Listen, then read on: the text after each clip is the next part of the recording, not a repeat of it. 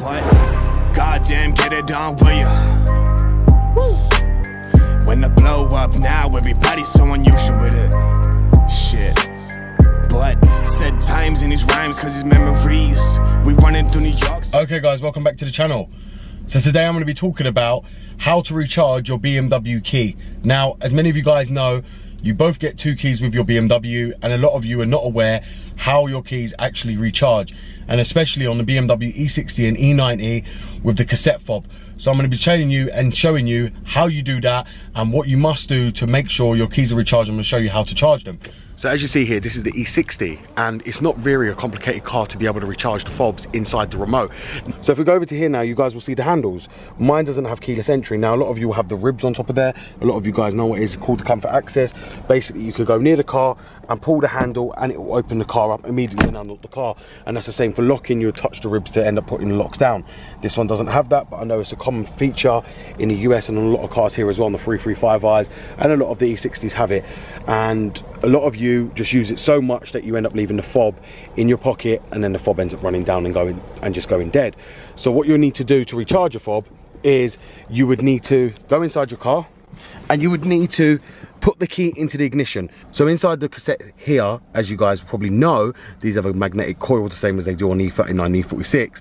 To recharge these keys, you need to put them inside the cassette to recharge them. And for that to happen, you need to at least drive and keep using the key continuously for a few days. Now, what a lot of people do is never use the second key at home. So when they get their second key, they'll realize that it's dead and it's not functioning properly. It's not unlocking the doors.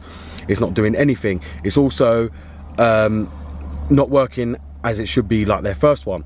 And that's because you've left it for so long, the key isn't charged. So my best advice is, if you have 2 keys or even 3 keys for the car, to be switching them and using all 3 of them at least once a week, so they all recharge and keep functioning as intended. Because what happens is, if you leave them for too long, the battery inside will just go dead and flatten and they won't recharge.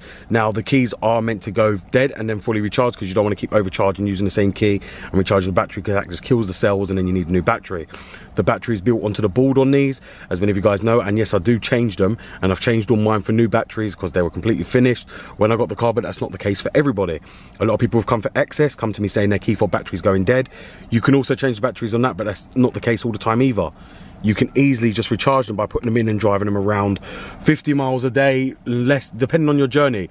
Even if you're going 10 minutes, 50 minutes, the remote should charge and you'll be able to use it again. But if the battery's not holding charge, you'll know that because the charge won't be full. And when you get out, you'll also notice that your remote's gone completely flat after just leaving it for like half an hour, which means the battery's not holding charge inside the remote, which then means you'll need a new battery. So now I know a lot of you guys are going to now ask me, what can you do if your battery's dead inside these kind of remotes that you can't open or your car doesn't have comfort access? So the question to that is, I'm going to be doing a video showing you how to replace the battery inside these ones that are actually sealed, in these sealed cases, and how you can change them over to open cases that you'll be able to open it all the time.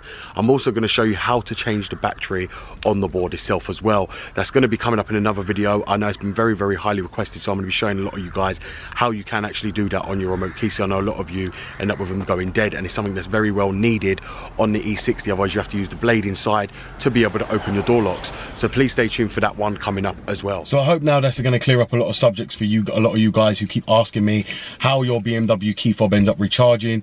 You guys know a lot of people don't really put out videos regarding this key because a lot of people don't understand how this one works. Secondly, a lot of people only function on the E46, E39 keys, the diamond keys. That's how they tell you how they charge.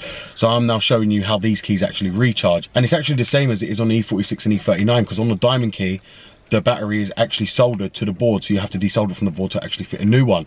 As I said, that's going to be a video that I've got coming up, especially on this key right here, because as you guys know, I specialise mostly in this kind of car, not so much the E46 and E39. And for all the people that keep asking me if I do still have the E46, the answer to that is no. The car's gone. It was scrapped. I no longer need it. I made my money back from the channel on here. I made more than the car would ever have even sold for from the E46, so therefore it was no longer needed. I know a lot of you are going to be angry with me about that, but no, don't even worry about it, because I have got another car that is going to be coming to the channel to replace the E46 from that era as well, and that's the whole reason why that car's gone. So a lot of you guys who are E46, make sure you stick around, because it's going to apply to you as well on the same car I'm actually getting for this channel. So thank you very much for watching, guys, and I hope this is going to clear up a lot of the things regarding this exact key. And like I said, we are going to be doing a video on how to replace the battery and how to open the fobs that are actually sealed and how to replace them. So thank you very much for watching. It's BMW Dr. Dean here, and goodbye.